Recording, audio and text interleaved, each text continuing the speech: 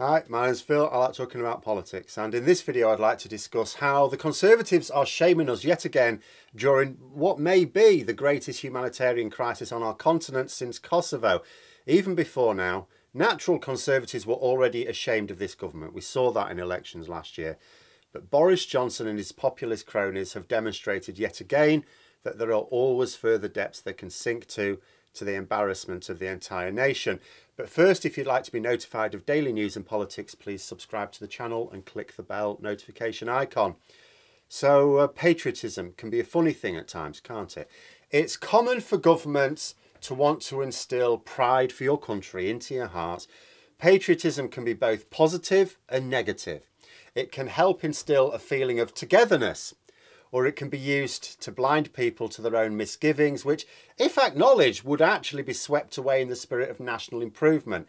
Who was it who said now, patriotism is the last refuge of the scoundrel? I forget. Someone will tell me. And patriotism is helping Ukrainians defend their home against a vastly superior military force, albeit one that has been exposed with its aging Soviet-era junk. It appears that the plan was for Ukraine to fall quickly. This has not yet happened, at least not at the time of recording this. This Stalingrad level of defence, which the Russians have bafflingly failed to consider, is the positive side of patriotism. But our current Conservative government do not instil a sense of patriotism at all, whether for positive or negative reasons. Not for the first time, I am ashamed. Ukraine is resisting a full-scale invasion in an impressive display of tenacity. Ukraine's president has not fled the country in order to coordinate the resistance remotely. He is on the streets with his people, defending. Now, I'm not going to say that this is the right decision, but I am going to say that it might just be the single most heroic thing I have heard of without needing to reference a history book. But many people are fleeing. They must. Countries surrounding Ukraine have told them to come in. Don't worry about your papers. Just get yourselves here to safety. There's food, there's drink, there's shelter. Countries further afield are also taking in lots of refugees. Denmark has said they'll take in a load.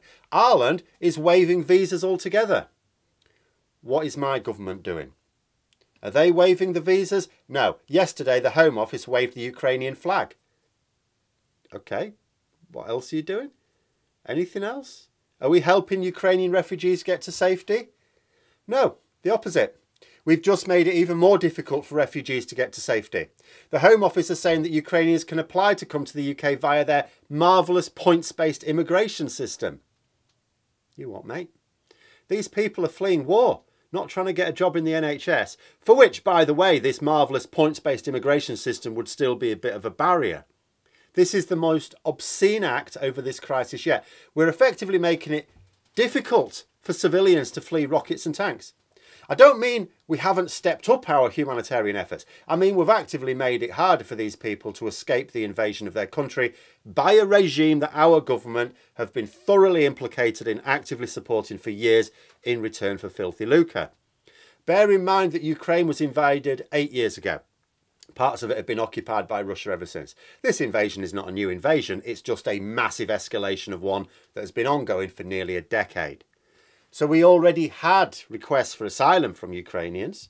In all that time, in 8 years, we've allowed 30 to be granted. Now compare this with the in excess of 1,000 wealthy Russians with close connections to Putin who have been granted visas. The so-called golden visas issued by the Conservative government to the wealthy for no other reason than they are wealthy and willing to dump money in London. None of that points-based bollocks for them. Reason for wanting to stay in the UK. I'm rich. In you come, son. It is shameful. I am thoroughly ashamed of the fact that poorer countries who are very close to Russia's border, if not right on it, are taking a stronger stand against Putin's aggression than we are. They have not thought twice about helping in any way they can. Putin has threatened them. They don't care. Our immediate neighbour Ireland is also shaming us. It's not just that they're willing to issue visas quickly and easily. Like I said, they're not even messing about with that. If you can come here, we will shelter you. That is their response. What is our response? Do you have enough points? And even if they do have enough points, and this is what I mean about making it more difficult, we've closed off the ability to submit claims. A Conservative MP who was disgruntled at the accusation that the government was stopping Ukrainians apply for visas said, no, we haven't stopped them applying at all. We've just closed down the place that accepts them.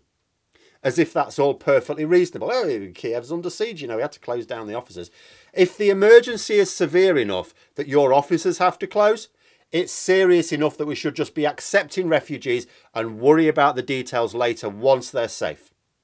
There was a moment in the past few days where I actually thought we were going to open our doors. I thought we were going to display an obscene juxtaposition to accept refugees from a European country riven by war, even as we try and drown refugees fleeing war elsewhere.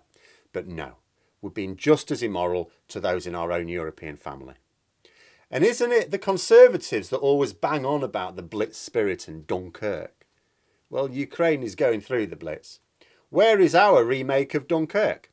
Why are we not going the extra mile to help those trying to escape, rather than putting extra barriers in their way?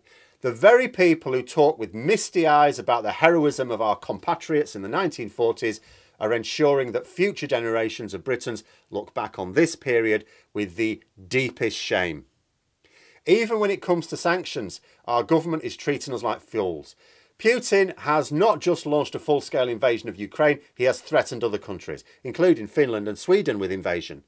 Now, I do not know if he is insane or just behaving this way out of desperation because his strategy is not currently working. I don't know. But such actions must be met with the strongest sanctions. Yes, the UK is not alone in being weak with economic action, but we are coming up with the crappiest excuses.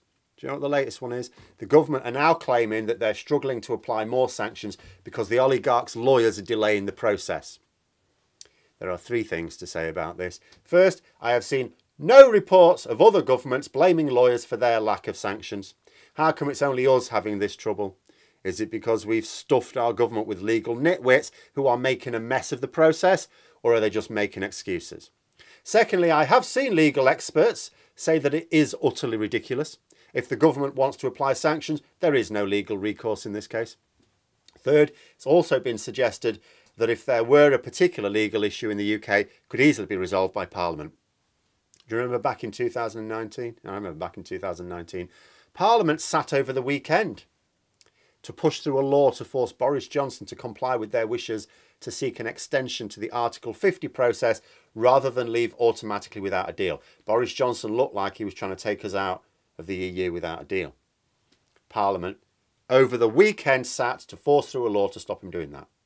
Well, guess what? Parliament still has the power to sit at the weekend and push through legislation in quick time to deal with an emergency. The whole of Europe is watching this. The world to some degree, but this is keenest felt in Europe, of course. Many people will be wondering why their government may not be doing more. Some governments are genuinely doing all they can. But I do not think there are any people anywhere else in Europe, if you do not count Russia, that is more ashamed of their government than we in the UK right now. I cannot even see evidence of the normally Tory and Johnson supporting press trying to put lipstick on this pig. Gone are the headlines trumpeting Johnson's strong rhetoric now that the invasion is underway and we've shown our indifference. The front pages carry images of Ukraine's leaders, including President Zelensky, who's actually on the streets defending his country. Would Boris Johnson do that? No, we know he wouldn't. A couple of years ago, he fled the country from floods, for goodness sake, let alone armed invasion. No, the papers can't put Boris Johnson on the front because they've got nothing to discuss of our action, nothing to say, because he's got nothing to do. The best they can do, like the Daily Mail yesterday, is point out that the EU aren't doing enough. That's what their front page. Oh, the EU haven't done enough. The Russian oligarchs can still buy handbags from Italy. They've still done far more than we have done. That's the best that they have. That someone else that's doing more than us, but they could still do a little bit better. Shameful. Shameful. But those are my thoughts. Let me know yours in the comments below. I hope you found the video interesting. If you did, don't forget to click the like button. And if you'd like to support the channel further, please also click the Patreon link for details. And until next time, I'll see you later.